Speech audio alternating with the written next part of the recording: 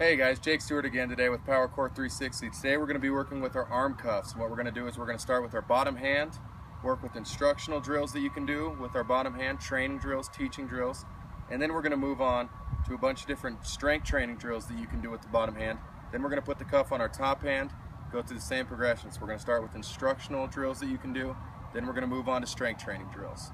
Alright guys, so the next thing that this instructional is going to do for us with this arm cuff on our bottom hand is it's going to help us feel a short, compact, flat path to and through the baseball, with it assisting us out front. Again, it's pulling our hand and essentially the correct path that we want to feel, right? It's essentially driving this knob to the baseball, getting this bat down to the plane of the baseball and staying on the plane of the baseball for as long as we can, all right? And with it out front, that's where it's pulling us, all right? It's not letting us chop straight down.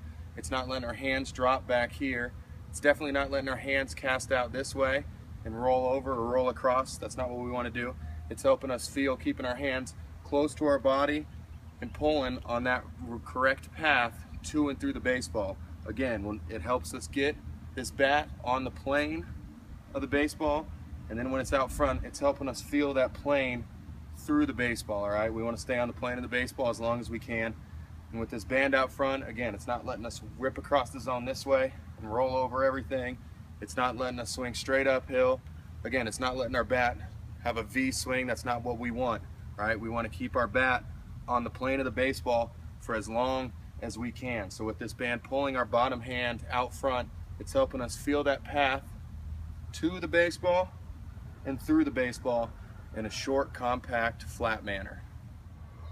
Alright, so now that we've done the instructional drills with the arm cuff on our bottom hand, now we're going to move into some strength training drills. And with these ones, we're not going to have a bat in our hand because we're just working on movements. Alright, we're not worried about swing path, anything like that. We're just trying to strengthen the muscles that we use through our hitting motion in just simple movements, Alright, so the first one that we're going to do is we're going to do just a high to low chop. And so for this one, but we're going to act like we're hitting in all of these. So we're just going to load and coil, stretch out this lat, and we're just going to chop. So we're just going to do a high to low chop. Again, we're doing this fast and holding it right down here, just trying to strengthen all these front side muscles in our swing so that they can be faster, stronger through our swinging motion. So again, just a high to low chop, not worried about bat path, not worried about that. That's why we're taking the bat out of our hands for this one, just doing simple movements. So next one we're going to do, again, a strength training exercise with this cuff on our bottom hand, is now we're just going to do a flat chop. So the first one we did was a high to low chop. Now we're just going to do a flat chop. Again, no bat in our hands. We're not worried about swing mechanics, anything like that. We're just trying to strengthen the muscles through rotational movement. So with this one, we're just going to have our hand right on that plane. We're just going to drive out, all right? We're going to hold our finish. So again, we're doing this explosive, fast. It's a strength training exercise. We're just driving out. And again, this band's not going to allow us to get out here. It's going to feel awkward. We want to keep our hands somewhat tight to our body in all these drills so we're maximizing the benefit and keeping it as close to a swinging movement as we possibly can while strengthening all the right muscles. So again, just flat, right on the plane of this band, flat chop. So the next drill that we can do that's a strength training deal with this cuff on our bottom hand is now we can move on to a low to high chop. All right, so we've done a high to low chop, we've done a flat chop. Now we've moved the band down and we're just going to do a low to high chop. Again, trying to keep our hand tight to our body and trying to be fast, explosive with our movements. All right, and again on this one, with all these, we want to keep our body essentially straight up and down. We don't want to lean too far back. We don't want to lean too far forward with any of them.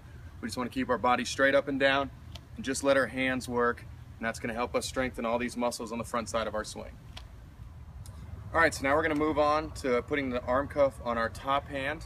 And the first one that we're going to do instructionally, we're going to have the band resisted about chest, in between chest and shoulder height. All right, we don't want this too high because we don't want to create the angle that we're swinging straight down with our bat, and we don't want this too low because again, we don't want to swing straight uphill on this ball. So with it about chest or shoulder height, it's really going to help us maximize our benefits. And so with this one, again, it's going to help us feel that little bit of coil and load back with our hands, and then we're just going to do a stop bat. All right, and what this is going to do, since it's resisting us straight behind on that plane, is it's not going to allow us to cast out here. So if you got kids that are casting their hands like this, wrapping around, again, it should hopefully fix that, because in order to be able to stay in a strong position at contact, they're going to have to get inside the baseball, keep their hands tight, and get down to the plane of the baseball quick and stay on that plane as they drive through. Again, it's not going to allow us to roll over this way. It's not going to allow us to cast our hands out here. So instructionally, it should help simplify their swing, keep it nice and compact so it gets on the plane of the ball and stays on the plane of that ball as long as we can. Alright guys, so the next instructional drill that we can do with this cuff on our top hand is we can actually put the band assisting us out front. And what we like to do is we simulate the angle of a fastball with the band. So if you see this band right on that ball, that's about simulating the plane that that ball would be coming in on. And I'm working on a pitch about belt high in this drill.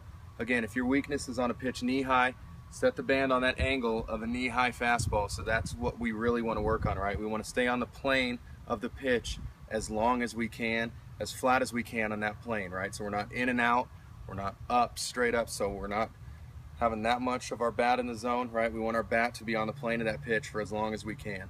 And with this one, we're just going to get to contact, and then we're just going to feel that extension piece on the plane of the pitch due to the angle of the band is simulating that plane of the pitch.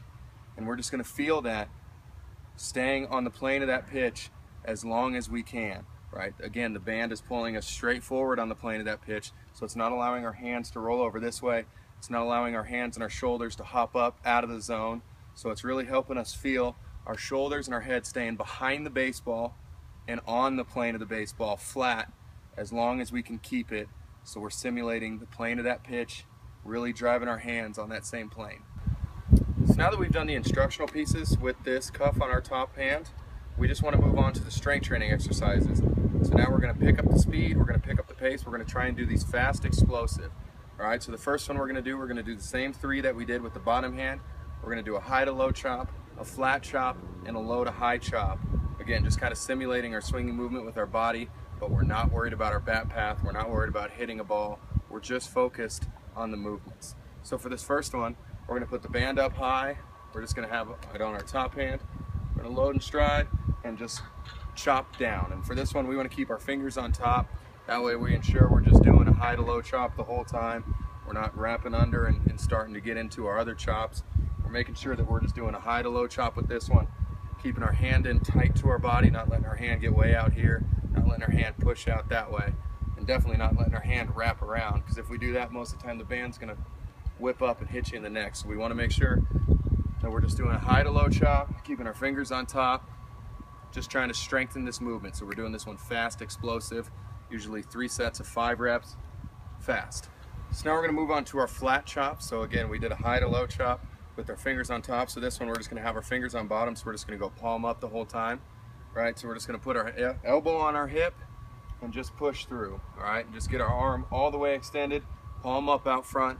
Again, this isn't worried about hitting motion, hitting mechanics. It's just trying to strengthen a rotational movement with our hands. We're just going to connect our elbow, drive straight through. Again, we want to just make sure that this elbow is connected, just so our arm's not getting out here. Again, that's not working on the right muscles, and so we're not wrapping all the way this way. We just want to keep it there, drive straight out, try and just stay on the plane of that band as long as you can, just having your palm towards the sky.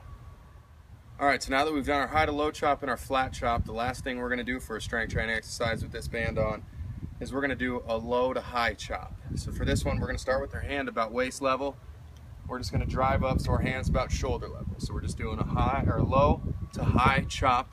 Same thing, just strengthening the movements, trying to increase our hand speed. We're not worried about hitting mechanics where we don't have a bat in our hands, not worried about bat path, anything like that. We're just trying to work on a movement. So with this one, again, just go from hip height up to shoulder height, fast as you can, really working on speed and explosion. Alright, so the end all be all goal from this is we're trying to increase our hand speed in our swing, and we're trying to decrease our time to contact. Alright, so what these drills are going to hopefully help us do is develop a shorter, more compact, flatter swing through the zone. Alright, so some of the mechanical cleanups that you should see are if your kids are casting their hands out directly like this and rolling over the ball. Hopefully those strength training drills will help them get on the plane and stay on that plane a lot longer. Again, if their hands are dropping way down here, they should see a little more consistent, solid load with their hands through those drills, and just a better hand path through the ball based off the angle of those drills, as well as strengthening all those movements, so hopefully our hand speed will be faster, our time to contact will be faster, and what that'll lead to is more consistency and more power. And again, the end-all be-all goal from this is just to develop more confidence in a hitter. We talk about this every week. I can't stress enough the importance of confidence in your hitting. And hopefully what this does is this gives your athlete the confidence that they have in their abilities and their mechanics to not have to think about it in the game. They can just go up there with their approach, a lot of confidence, and just know whatever he throws, they're going to hit, because they're not thinking about swinging at a curveball in the dirt. They're not worried about striking out. They're not worried about any of that. They just have a lot of confidence in themselves to go up there and trust their ability and rake.